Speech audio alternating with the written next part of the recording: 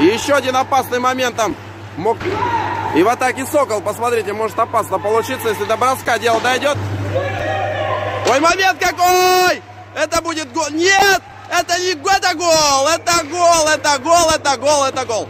1-0 Мелстон счет открывает. Ах, ах, ах. Далековато вышел вратарь команды Сокол. Отличается у нас... Так, 7-й номер Котов, а зовут Николай. Николай Котов. Кстати, очень хорошо. Продолжалась там атака Мелстона.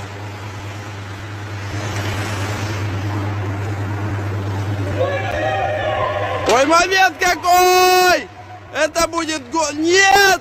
Это не гол, это гол! Это гол, это гол!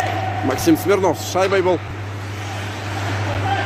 Хорошая. Вот штанга здесь была. Штанга была, это Илья Колмогоров. Какие матчи. Колмогоров с шайбой. Мелстон в атаке. Ну вот что придумает Илья там. Развернется. Вот с острого угла. Хорошо. Журавлев. Передача. Вот у Мелстона. Вот это гол. Великолепная комбинация. И, по-моему, это Колмогоров там, да, вот так вот играючи так. Ну, конечно, это Илья. Но вот что придумает Илья там. Развернется. Вот с острого угла. Хорошо. Журавлев.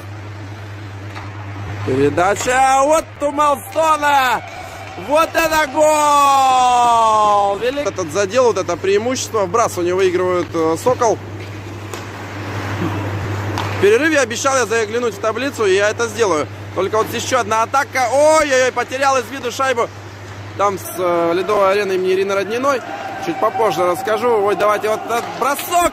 Справляется Артем Затейкин. Это Артем Ашаев там бросал. Ой-ой-ой, какой гол! Сок какой! Ох, непросто сейчас было Вячеслава Кружевецкого там. Это Артем Ашаев там бросал. Ой-ой-ой, какой гол! Ашаев там бросал. Ой-ой-ой, какой гол! Север, 23 номер отличился там. 3-0, довольны болельщики, а я посмотрю, кто это у нас забросил.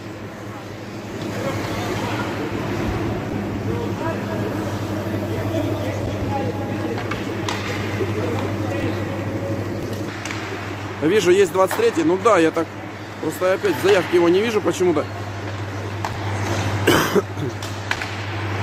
А не Лицкевич ли фамилия там? 3-0 они впереди. Еще давай, гол! На сей раз у нас Смирнов забрасывает 9-й номер. Хорошая передача такая. И вот Максим забрасывает эту шайбу. Снова в атаке Мелстон. 3-0 они впереди. Еще давай, гол! Сейчас чуть попозже расскажу. 4-2 было, да, после двух периодов вели Шершни.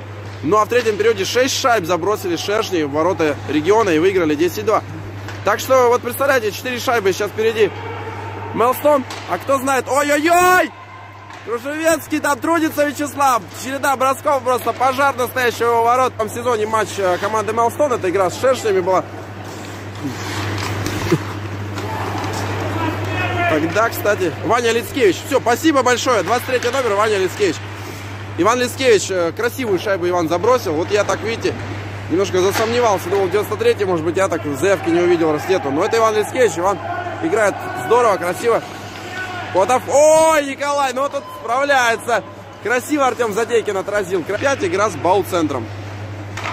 Здесь же, во дворце спорта Вячеслава Фетисова. Забирает шайбу Артем Затейкин. Учится опасно. Справляется Вячеслав Кружевецкий там. Давайте пока прервусь. Сразу же по окончанию этой встречи. Уже вот так говорю на запись, но тем не менее, вот Колмогоров, Илья здесь перехват и 1 на 1 выход. Давайте посмотрим. Ой, красиво, но мимо. Это у нас командам провести в третьем периоде. Смирнов. Колоколов. Смирнов. Ой, бросок. Ой, как опасно. Гол. Нет. Нет. Показалось, что шайбе уже там деваться некуда.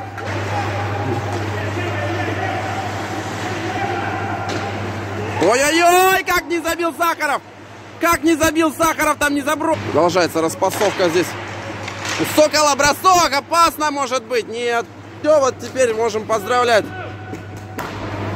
Мелстон с победой. 4-0, друзья, вот так вот.